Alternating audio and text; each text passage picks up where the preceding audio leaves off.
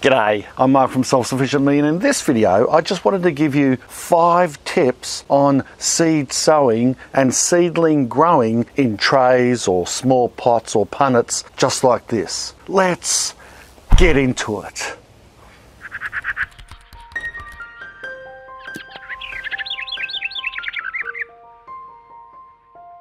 One of the advantages I have living in a warm subtropical climate is that we can sow and grow all year round, but not necessarily the same plants. You just can't grow everything all the time. We have to pick the timing, and that's the first tip.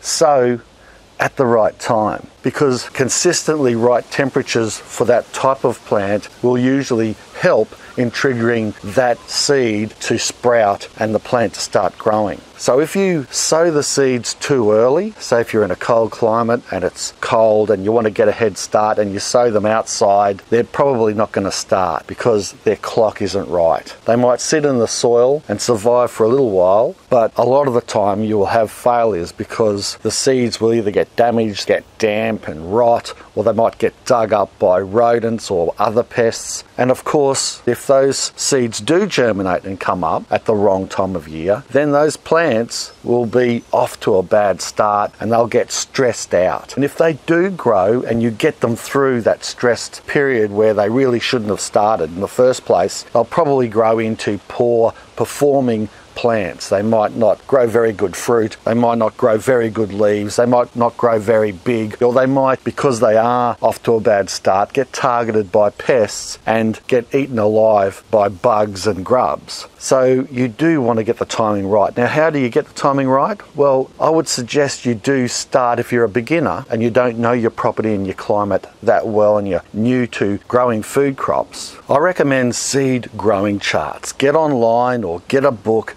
and find out for your area when is the best time in general to sow certain seeds. And then in the future, once you've been growing for a few seasons, you'll start to understand and get to know your own microclimate, which might be slightly different. Or you might, with more experience, understand when you might be able to cheat and sow a little early because you might have an early summer, or you might be able to get away with it under certain conditions, or you might sow indoors and get your seedlings off to a good start, and all those types of tricks. The other thing is not to do with timing, but I wanted to grip it in at the same tip, and that is when you're sowing your seeds, don't sow them too deep. A good rule is to sprinkle soil on top of those seeds about twice the seed size. Now, for some seeds you can hardly see them, they're tiny. And if that's the case, I would hardly bother sprinkling anything at all, but I do. I would very light dusting of seed raising mix on top of them. And if it's, say, a pumpkin seed or something quite large, well then I might push them down or cover them over by about an inch or so. But in the main, I would rather hardly cover them at all than cover them too deeply. And the reason for that is when a seed is germinating in nature, it's dropped off a plant or blown in the wind, it doesn't normally go somewhere and get buried by a heap of soil. That would just make it dormant, if anything. Usually what happens, even bigger seeds, they will rot, say a pumpkin or whatever, or get eaten by a bird, get dropped out and deposited somewhere on top of the ground, and they might lightly get covered in a bit of dust or sand or soil over a period of time, and then it'll come up. So it makes no sense to bury them too deep. If you do that, they might not germinate at all, or if they germinate, that seedling has to sprout and get through that soil or that medium to get to the top and out. It takes a fair bit of energy to do that. You don't want those seedlings trying too hard and getting too stressed to survive. And speaking of medium, tip number 2 is use a good seed raising mix. Now you can make your own, which I do often, sifted from our garden ingredients like compost that I've made, but I still find the best way is just to buy a good seed raising mix, because often that takes the guesswork out of it. It's sterile, so it doesn't have any diseases that's in the soil that might affect your seedlings. So for a beginner especially, I would say buy a good quality seed raising mix, because it's worth the money, because then you're going to get better results and you're not going to waste valuable seed that you've purchased. And also, of course, it saves time, and time is valuable. So you could put that time into doing other things around the garden. Now, a good seed raising mix, in my opinion, is a mix that has a good medium. It has a fine medium. It's not too chunky, because you don't want big bits of bark and sticks and that through it. That's going to make it hard for the seedling to get through when it's germinating. And you don't want a seed raising mix that also dries out too fast. You want it to have some water holding capacity. So that's why those more expensive seed raising mixes do have elements in them that hold water and then allow for that water to be uptaken by the seedlings as they're growing, rather than drying out too quick and then stressing those seedlings out. The other thing is, it needs to have some nutrients in that mix. It can't be just completely bland and no nutrients, because once that seed germinates, pretty soon after the roots are placed down, they'll start searching for nutrients within the soil. There's only so much nutrients that's in the seed itself that seedling uses for a very short period of time, until it then needs to use elements from outside of that seed. And when I say water holding capacity, the last thing it should have is be free draining. So it can't be too heavy, because if it's too heavy and holds too much water for too long, it can actually deoxygenate the soil or the medium, and it can drown the seedling. But I'll talk a little bit more about that shortly. Tip number 3 is protect the seeds and seedlings, if necessary, from pests and also the elements, heat and cold. Now here you can see I've just got them out in the open. They're elevated a bit, they're on a bench, which does help. I know we have possums around here, and if these were on the ground, it'd be much easier for the possums, rats or rodents to come straight over and munch on them. But because they're elevated a bit, it helps slightly. Not a lot, but also because they're out in the open, and we have predators around here, for example, owls at night and hawks through the day. Not a lot of rodents or possums like to come out in the open and try their luck. So I can use that to my advantage, but it doesn't always work that way for me. In my experience, I like to try this first because it's just easier for me. I don't have to go through any extra hullabaloo. In the past, I have had small greenhouses. You can lock them away. You can put them in a greenhouse where they can't get accessed by animals, or you can put a cover over the top of them. And each of these have little mini covers like this lid here and this base. And you can put one of these rows of punnets inside this and put the lid over the top, and then it turns into a safe mini hothouse. So I have a backup plan if I see them getting targeted, and that is another good point.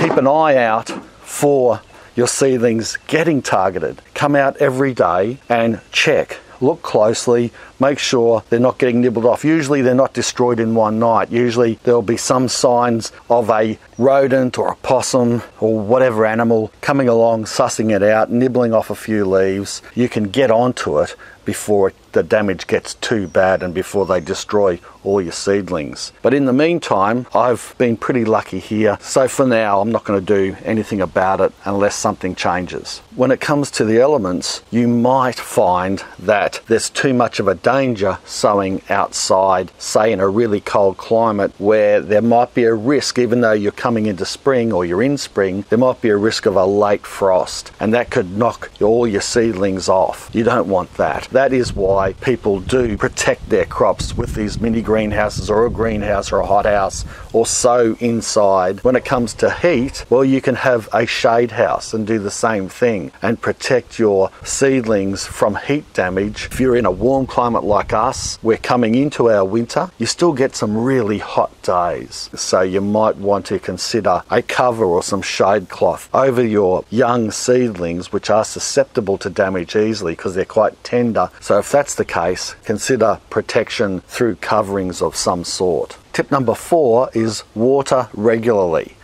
And now that's a double-edged sword, because I don't want to give the impression that you should keep these things watered all the time. And at the same time, I want to sort of explain that you do need to keep them hydrated because seedlings can dry out really fast. There's not a lot of medium, and in warm weather, a bit of sun, they can quickly dry out, stress, and die in a day. And you don't want that to happen after you go through all that trouble of getting them to germinate in the first place and growing quite well. At the same time, you can run the risk of overwatering, and if you do that and keep them too wet for too long, you can run risks of drowning them. They don't get enough oxygen, the roots can rot, they can get certain problems like diseases and fungal diseases, dampen off, which is a fungal disease that can cause the roots and the stems to rot and die. The best way I think I can explain it, what I usually do, is I just look at how the plants are doing and how moist the medium looks. In most weather, unless it's drizzling or cold or rainy, if it's a normal sunny day, well then I would give it one water every morning. I would say watering in the morning is best, and that then gives those plants a good drink and it withstands the heat and the sun throughout the day. And then by the end of the day, you don't give it another water. It should be starting to dry out, and it gets into the evening.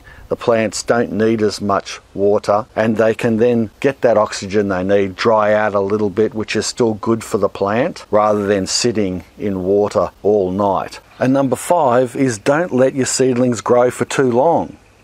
What I mean by that is they're only small trays and punnets and small pots where you sow your seedlings in. Generally, that means that there's only a certain amount of nutrients. Often you're sowing more than 1 or 2 seedlings in a small punnet. And if you're doing that, there's a lot of competition for nutrients, and those nutrients in these small areas of medium get taken up quickly, and then the plants start to suffer because they're effectively starving of nutrients. They might be getting enough water, but they're certainly getting root bound, and they're competing, and they're running out of nutrients even if they're the only plant in that one small area. So if they've reached an appropriate height, which is usually around 3 to 6 inches high, start planting them out. If it's not appropriate to plant them out yet, because maybe it's still too cold out in the garden, or you haven't got the garden beds ready or whatever, I would advise that you prick them out and put them into a new medium, a new fresh medium that's appropriate for growing plants in, that has fresh nutrients and their own space. The good thing about seedlings is they're very forgiving for pricking them out and putting them into a new spot, and they'll grow quite well. The older they get, the harder it is for you to be able to transplant them. So I recommend transplanting them out when they're quite young, or if you see that there's a lot in one area, prick them out early while they're small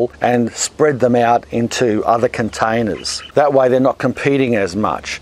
Or if you don't need that many plants, don't feel bad about murdering several of them and just pulling them out and leaving 1 per punnet, so that 1 can grow on and get strong and get to a nice height for you to plant out. Tomatoes are like that. I would always recommend sowing more than 1 seed per small punnet area. That way you've got more chance of at least 1 of them coming up. But then if, say, 3 or 2 come up and you only need 1, because tomato plants, as you know, can get quite large, well then just take them out. Just remove a couple of them, discard them, and let the 1 grow on. That way you can then transplant that 1 with a nice root ball when it's ready to be transplanted out, rather than trying to separate 2 or 3 smaller plants or seedlings to be planted out, and they get then more stressed. But the bottom line is you don't want to let them grow on and on and on in these 1 small pots, because there's only so much they can grow on to until they start getting stressed. And then once they're stressed and leggy and starting to effectively go downhill, and you start trying to plant them out into the garden at that state,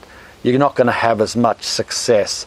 They will recover a lot of the time to some extent, but they won't grow on as vigorous as you want. And that's what you do want. Good, healthy plants that grow, and from the seedling stage right through to adult and full size, looking healthy and producing the best product possible for you to eat. I hope you enjoyed the video. If you did, make sure you give it a big growing thumbs up.